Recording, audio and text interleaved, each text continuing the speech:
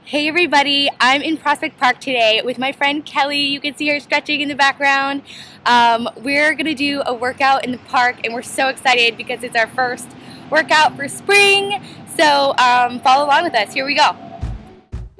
Make sure you do a thorough warm-up before you start.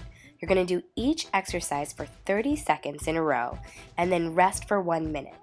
You'll repeat that whole thing 2 more times and then cool down. To start, step your feet a little bit wider than your hips, with your toes slightly pointed out to the sides. You're going to start a plie pulse squat.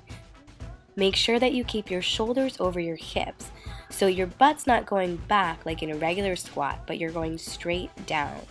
Your knees should be going in the same line as your toes. Keep your pelvis in a neutral position so it's neither tilting forward nor tucking back. Okay, the second exercise is mini arm punches. Stand up with your arms out to a T at shoulder height. Make little fists with your hands, slightly bend your elbows in, and then punch straight out. Do that as fast as you can without overworking the upper traps, so keep space between your shoulders and your ears. We're going back to the legs for switch lunge jumps.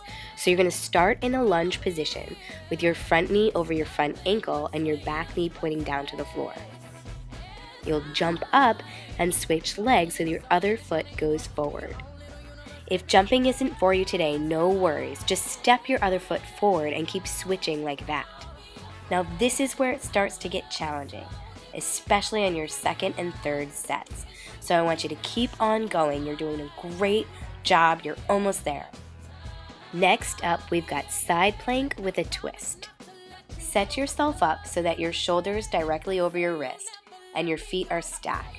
Now there are a few different variations for side plank. Instead of having your feet stacked, you could have one in front of the other, or you can bend the top knee and place the sole of the foot on the ground for a little bit more support. Also, if you feel like the pressure on your wrist is a little bit too much, you can take your forearm down to the floor for a side plank from your forearm. Once you get that all set up, you're going to take your top arm and thread it underneath your bottom armpit. Look in that direction and twist from your waist, and then open back up to the side plank. Make sure that you're keeping your inside waist lifted up high so you're maintaining a strong plank position from head to toe. After you've done side plank with a twist on both sides for 30 seconds, you'll take a 1-minute rest and then go back to the top. Repeat the whole set 2 more times before you cool down. If you are watching this, I know you are ready to ignite your health. So go to sparkswellness.com to get on our newsletter list for free weekly updates to make you fall in love with your body and fall in love with your life.